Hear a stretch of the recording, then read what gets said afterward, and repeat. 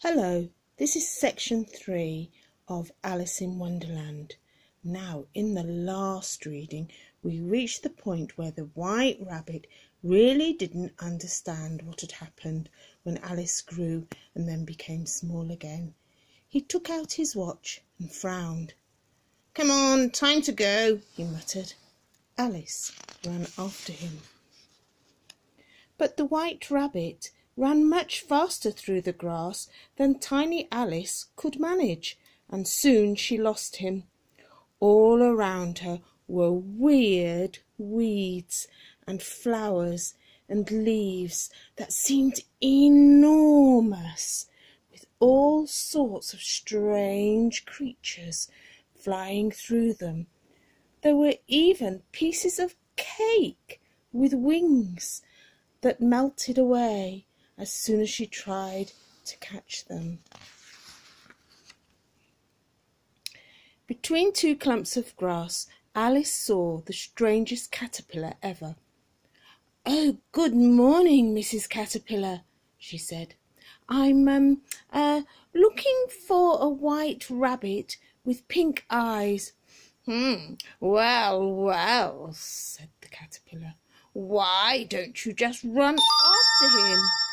"I have done," gasped Alice, "but I'm too small to catch him." "Oh, too small, eh?" said the caterpillar. "Now, what can I do to help?" She pointed. "See those pinky green mushrooms? They're magic." "They certainly look strange," Alice said. "The pink part will make you big, and the green part will make you small," said the caterpillar. Alice bent down and picked one of the mushrooms that was pinky green and another that was greeny pink. Which part was pinkest? It was so hard to tell. Carefully, Alice took a little bite. Hooray! She had bitten the right colour, and she was growing bigger and bigger. But when would she ever stop growing?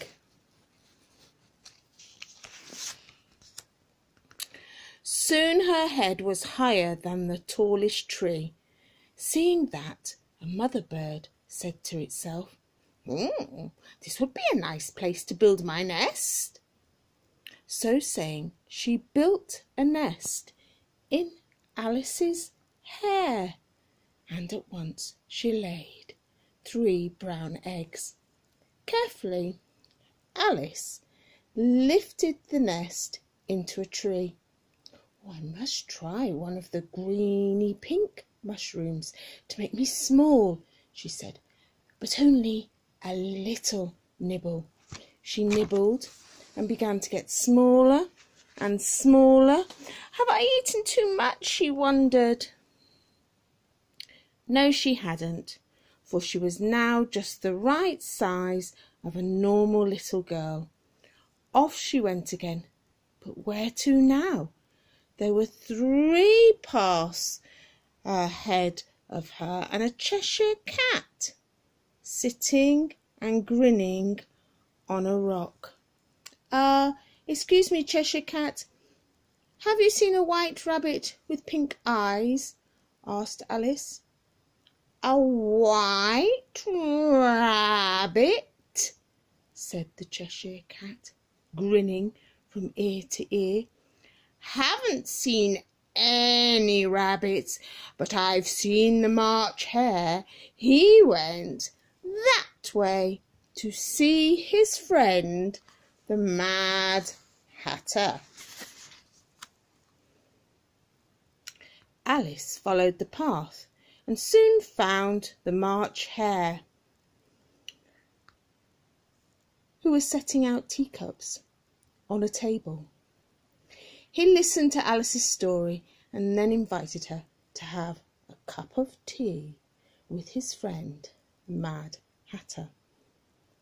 "Sit down, miss," said the Hatter, who was very friendly. "Come and join our non-birthday tea party." What's a non-birthday tea party? Asked Alice.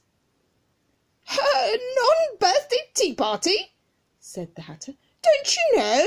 A non-birthday tea party is a party you have on a day when it isn't your birthday.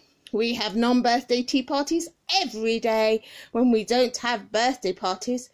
Oh, it's such fun, laughed the March Hare, because we have a surprise every day. The Hatter went out into the kitchen and came back with a birthday cake on his head. Oh, would you put this on the table for me, miss? He asked. Yes, of course, said Alice. She reached out, picked up the cake, and plosh! It exploded in her hands. Poor Alice was covered all over with sticky cream, while the March Hare and the Mad Hatter laughed with glee. Ha ha ha ha ha ha ha! Hee hee hee! Ha ha ha ha! Alice decided it was time to leave, and that's the end of our reading today. So I hope you catch up with the next section of the story when that is read next time. Bye.